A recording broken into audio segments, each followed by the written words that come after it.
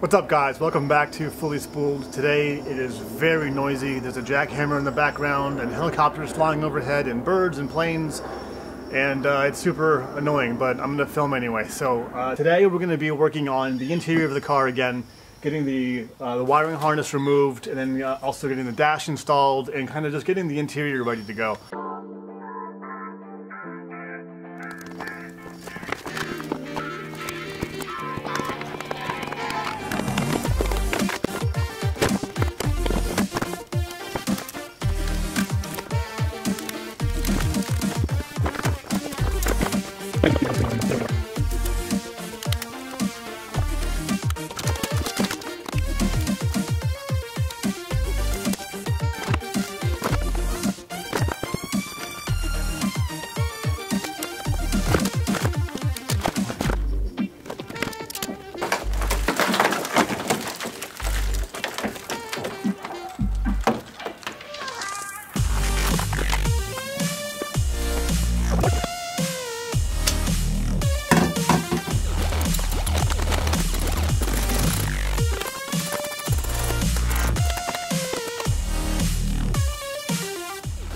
This is the receiver for the remote door locks.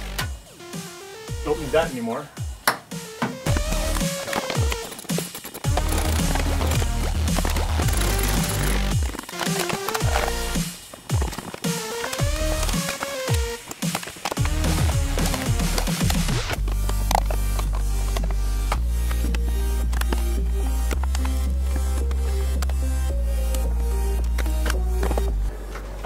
I'm going to leave the seat belts for now because I don't have a harness yet or seats to even use them.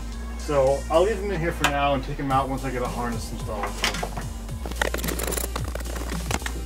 Fuel pump controller. It has a nice heatsink built into it. That's cool. Still trash though.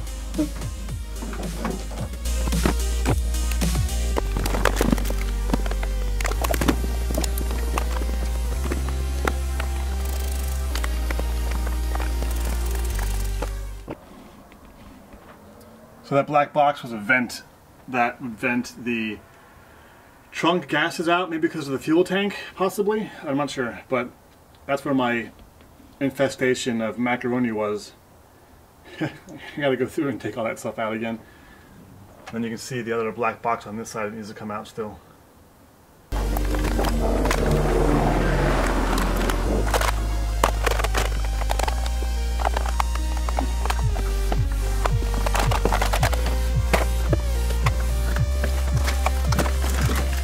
And with that, all of the wiring is out of the car. Looks good. So here's the entire removed body wiring harness. It weighs in at 33 pounds, not including some of the little control panels and boxes that I didn't weigh, as well as some of the wiring from the doors and that kind of stuff. But 33 pounds in wiring in plastic. It's pretty impressive.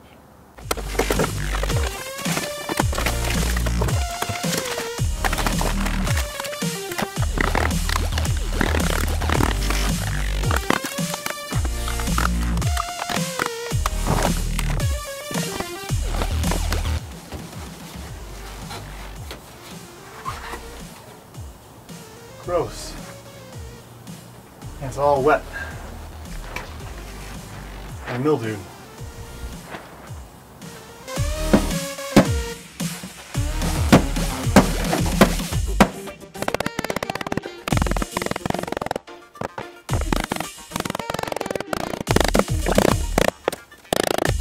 There's a pretty sizable crack there now. At some point when I get all this stuff sandblasted, I'll go through and weld this piece together for strength, and so there's no, hole in the floor.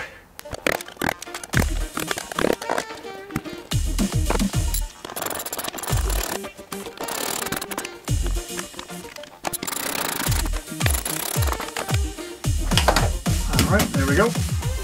So here's the underside of the dash. We don't need any of this stuff, any of the ducting. I'll leave obviously the brackets on here, but the ducting stuff can all go.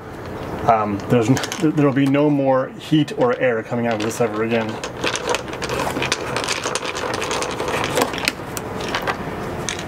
It might make it flimsier but lighter, and lighter is what I'm interested in.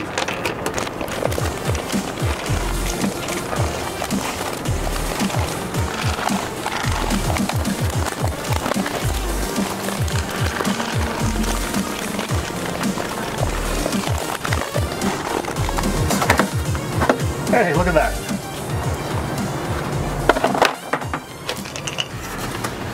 Alright, now it's all stripped down. I need to get some new fake wood panels here for this. But otherwise, it's good to go.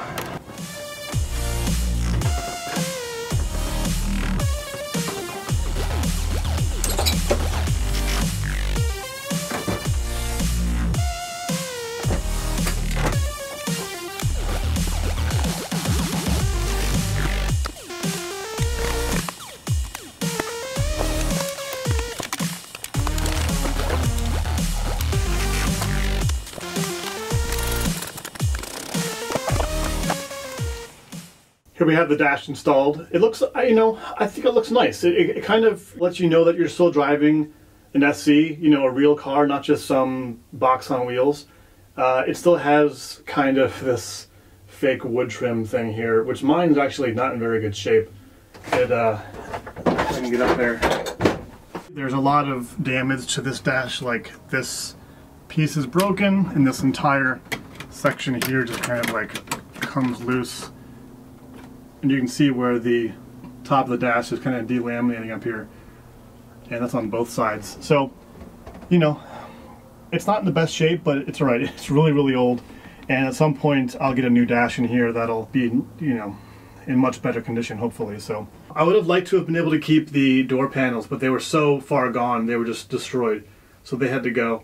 But I'll find some way to make these things feel a bit more cozy inside. I mean, you know, this is a race car. So I'm not trying to make this like a luxury cruiser again, like it used to be from the factory. So anyway, there we have it. That's the dash installed. I think it looks pretty good. I'm going to go through at some point and remove some of this plastic bits I don't need, and then eventually I'll get a new steering column that doesn't have all of the motors built into it.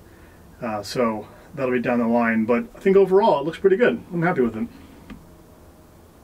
Alright guys, that's it. Thanks for watching, and also thanks for bearing with me on this episode. It's not super fun watching me take little clips and little plastic control boxes and things out, but it had to happen. So but it's over with now and we can move on. We did get some stuff taken care of the episode. We got all the wiring removed from the entire chassis. The dash is in, and then you know, we're in a pretty good place to move on from here. So I mentioned this a few episodes ago. This is my little control panel that I'll have for my switches and everything. Now that the dash is in, I can kind of see where this is going to go.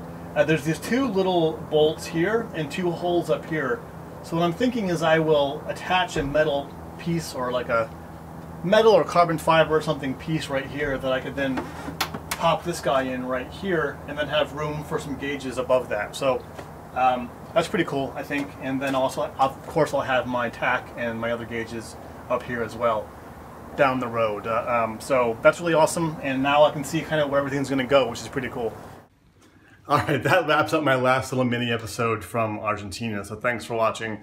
I go home tomorrow, and I'm really excited about that because I have a lot of parts to put on the car, like the new big brake upgrade kit, and I gotta get the engine in the car finally for the last time. So really excited about that. So thanks for watching. Stay tuned for more Fully Spooled.